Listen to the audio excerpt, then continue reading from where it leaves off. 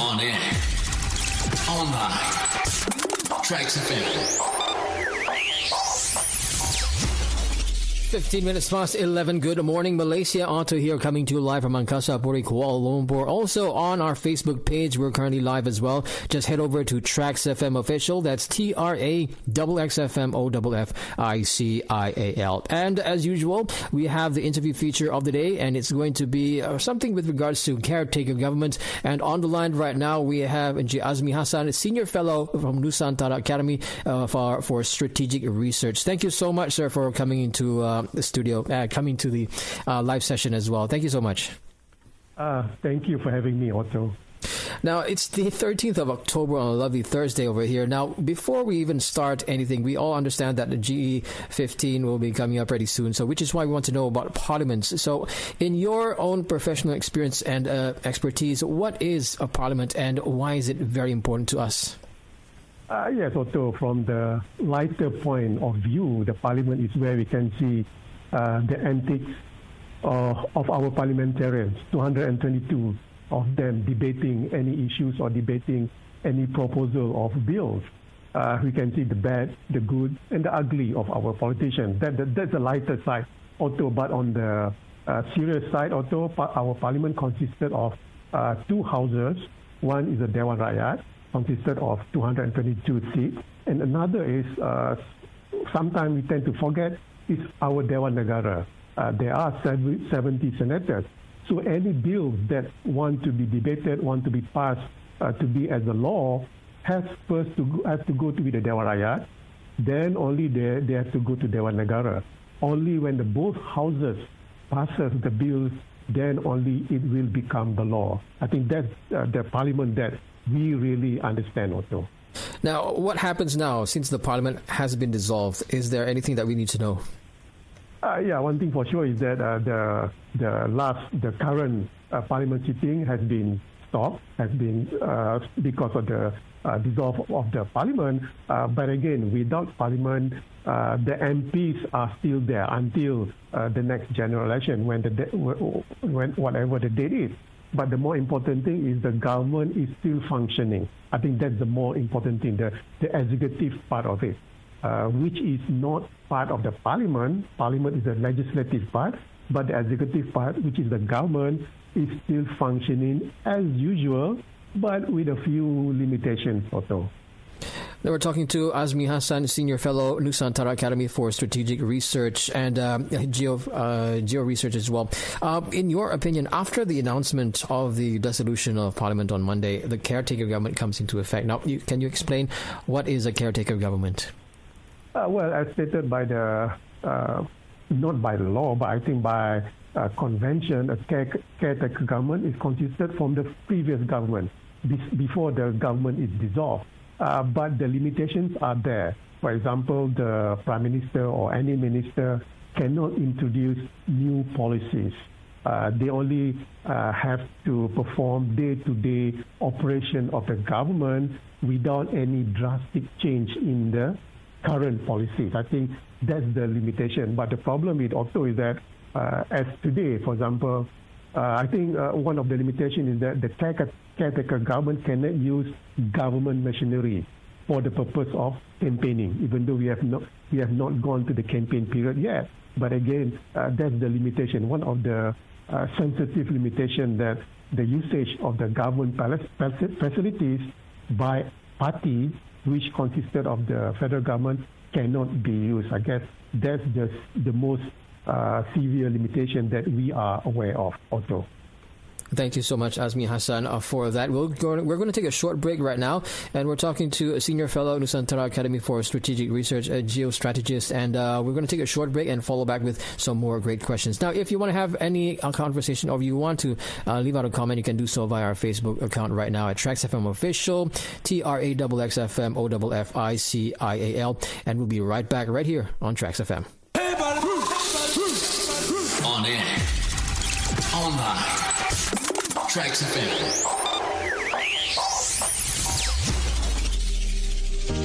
Good morning, Malaysia. With the interview feature today, we have Caretaker government with regards to the topic today. Encik Azmi Hassan, a geostrategist. He's a senior fellow at Nusantara Academy. Once again, thank you very much for spending time with us. Yeah, thank you again, Otto. Now, with regards to the previous question, the follow-up towards that, who actually makes up the Caretaker government? Well, the current government or the previous government, the ministers and also the Prime Minister make up the Caretaker government. I think the transition is very, very subtle because the day-to-day operation of the ministers and also the Prime Minister, I think, go on as usual. And as I mentioned before this, no new policies can be made or should not be made during the Caretaker government period. Now, what is the role and scope of power with regards to that? Well, I think the power and the scope of influence on the Caretaker government is similar to the current or the normal government, except that the problem is that, for example, this morning, Otto, there is officiating of the new highway, Dash Highway. Mm-hmm. Some say that it's some part of campaign. So it's a very blur distinction between campaign and official duties. But again, for ministers, their official duties is going on as usual, but do not use the official duties as part of their campaign, even though we haven't started campaigning yet. I think there's some distinction between the Caretaker government and the normal government, Otto. Now, the provision for a Caretaker government in Malaysia, is there any constitution for that? No, there is no written law about it. It's not written in our constitution. It's just that it's the norm. I think from our first general election before our independence up to right now, GA14, there has not been a serious breach on the part of the Caretaker government. I think that's the reason why. The reason is that there is no, I would say, desire to create a law on the Caretaker government on what they can or cannot do so far. So far, I think all's been very good, Otto. Now, has the Caretaker government, has it happened before? Oh, yes, when the parliament is dissolved, there are times, at least 4 weeks' time, when the election commission needed, from the day it was dissolved, the parliament dissolved, until election day, basically 4 to 5 weeks, election commission needs. So between these 4 to 5 weeks, that's where the Caretaker government is in functioning. Except that we did not realize that it is a Caretaker government or the normal government. Because when the Caretaker government, some politicians demanded that the ministers return all the government assets to the government, for example, official car maybe. I think that's the reason why, as a layman, for me, for example, there is no great distinction between the Caretaker government and the normal government because the function of the government, I think, perform as usual, Otto. Mm-hmm. But as a Caretaker government, since you did say that, mention that there's no proper guidelines, has there been proposed guidelines before this? Not that I'm aware of, Otto. There is no demand for a proper guideline, except that usually the opposition will put out a statement, will put out a warning for the Caretaker government, do not use government facilities, return all government facilities. For example, as I mentioned before this, official car maybe. I think that's the argument made by the opposition. But the problem is when you return official car, how can you perform official duties? Because you are still performing official duties. I think so far as I'm concerned, there is no push for a guideline, except that we are, I would say, depending on the moral and the norm of the previous Caretaker government. So. Now, when you say norm, and it's also a norm that people make mistakes as well. So should there be a guideline for a Caretaker government to actually be enforced? Yes, you have a point there, Otto. I think not that people make mistakes unintentionally, maybe they made it intentionally, especially during campaign period. I'm sure there'll be a lot of officiating business going around. So I think, yes, I think we need a guideline, at least a guideline, I guess. But the problem with guideline is also it can be follow or it can be broken. That's the problem of guidelines. But yes, I think I concur with you. At least we need some guidelines so that the minister, the prime minister in the caretaker government know what are the do's and the don'ts also. But then again, on my opinion as well, when it comes to a caretaker government, if there's a proper guideline, wouldn't that also promote, misuse as well in some point of time? Because we are all human, so we do make mistakes, and as you mentioned as well, that unintentionally as well it might happen. So, what is your take on that? Yes, I think the guidelines will help, I guess. But again, as I mentioned before this, start from our earlier general election, there are some accusations that the caretaker government misused government policies, government facilities. But again, this is not something that are very extreme. It is a very blurred distinction between official duties and also campaigning. But again, guideline will have. Because it will create a fair, I would say, atmosphere. One of the issues that crop up with the caretaker government is the use of media. Mm-hmm. I think the opposition want some fair allocation for them to appear on national television, for example. I think that's a very fair request. So the minister, I guess, that in charge of the media, I think has to be very fair at this, so that all quarters, all political parties get a fair share of the government policies, or government facilities, especially on the media part. Now, in your own expertise, how long do you think it would take to have proper guidelines for a caretaker government? Well, it shouldn't be long. It shouldn't be that, I would say, difficult to have a proper guideline, because it's just only a guideline. It doesn't have to be passed in Dewan Rakyat. It doesn't have to go to the Dewan Negara, because it's only a guideline. And all parties should be partisan about the guideline. I think it shouldn't be very difficult, except that also there is no push. I think politicians see there is no need for it for the time being. I think that's the problem. Not the time limit, but the push for it is still not there, Otto. Thank you very much. We're talking to Azmi Hassan, a senior fellow from Nusantara Academy for Strategic Research, a geostrategist at heart as well. So we're going to take another short break, and we'll be right back with our guest for today, right here on Trax. On air, online, TRAXXfm. Hey. Good morning, Malaysia. Otto here, coming to you live from Angkasa Puri, Kuala Lumpur. Also on our Facebook page right now at TRAXXfm Official. That's TRAXXfm OFFICIAL. And with the guest for today, we have Azmi Hassan. We're talking about the caretaker government with Encik Azmi Hassan, the senior fellow, Nusantara Academy for Strategic Research. Thank you once again for being online with us, Encik Azmi. Thank you. My pleasure, Otto. Now, we've already establish what is the caretaker government and how it affects us. Now, we want to know actually, how about the civil service and authorities? I think the civil service and other civil authorities, I think they are functioning as usual.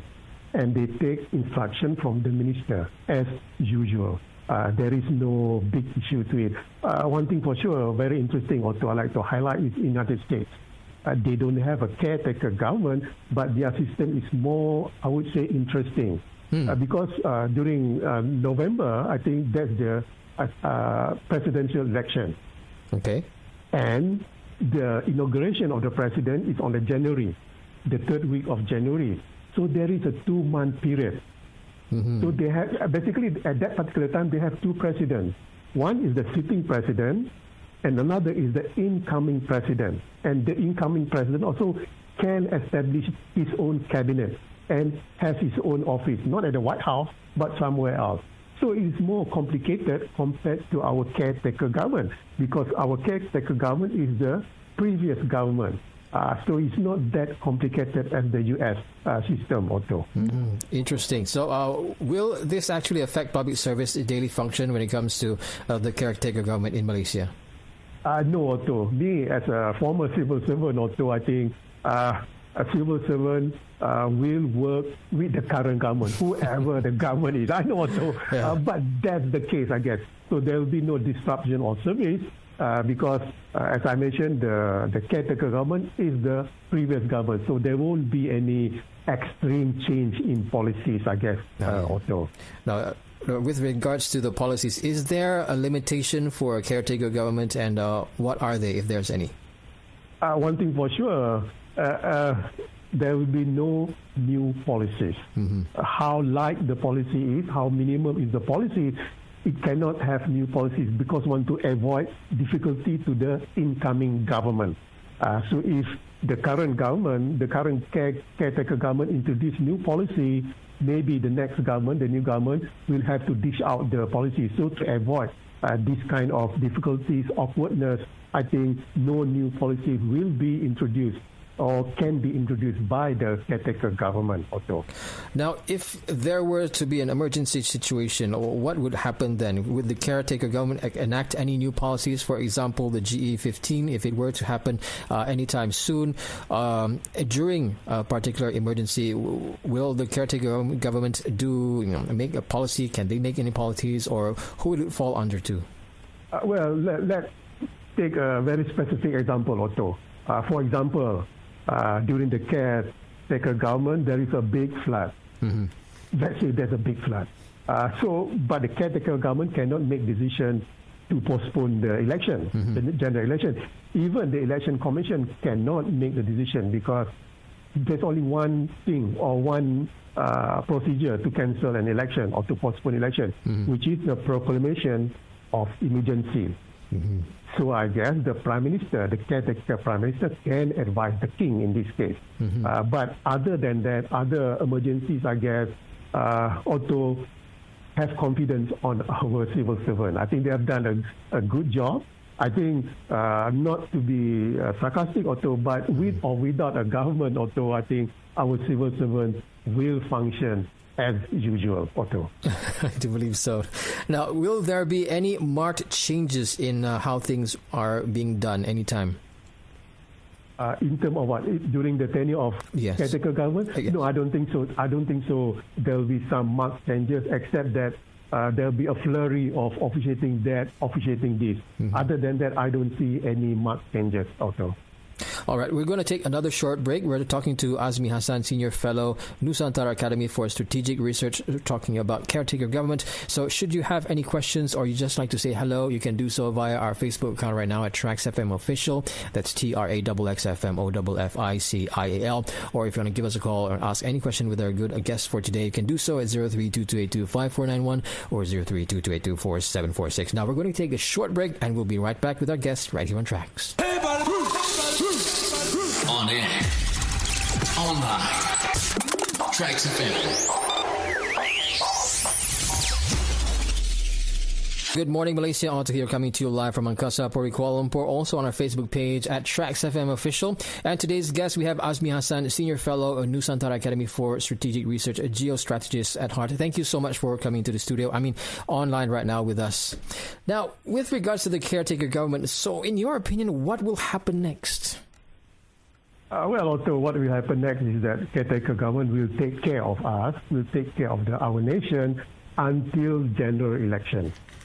So general election, I think on this 20th of October, election commission will have their meetings, and that particular meeting will determine the date of nomination day, how long is the campaign period, and when is the polling day. So up until polling day, I think the caretaker government, of course, will take care of us, Otto. Nicely said. And before I let you go, is there anything else that you'd like to mention to our listeners on TRAXXfm? Yeah, I have full confidence of a caretaker government also. Let me have another 60 seconds, I guess, to put an example. When Prime Minister Boris Johnson stepped aside, there are 3 weeks delay in electing Liz Truss. During that particular period, Boris Johnson is the caretaker Prime Minister. But the problem is also, during his tenure, he assigned few ministers in a few ministries that are vacant. So when Liz Truss took over, it is an awkward position for her because she needs to fire, because she needs to elect new ministers. But the good thing is that the ministers knew that they will be fired, so they resign after that. So I think it will not occur in Malaysia. Our government, caretaker government, will take care of us, that one and foremost important, but won't be introducing new policies. so that the incoming government won't be in an awkward position, Otto. Thank you very much for that example. And thank you so much for taking the time off your busy schedule for coming into the studio and talking to us here live on TRAXXfm Official. Thank you so much. Thank you. It's my pleasure, Otto. Thanks. There you go. It's Azmi Hassan, the Senior Fellow of Nusantara Academy for Strategic Research, talking about the Caretaker government. So once again, thank you so much for those who are actually online joining us on our Facebook page, and for you for listening in right now. Now, coming up, we have the news coming up at the top of the hour at 12, which is noon, and I'll be back with some entertainment news and also some stories as well. Stick around right here on TRAXXfm. Good morning, Malaysia. On air, online, TRAXXfm.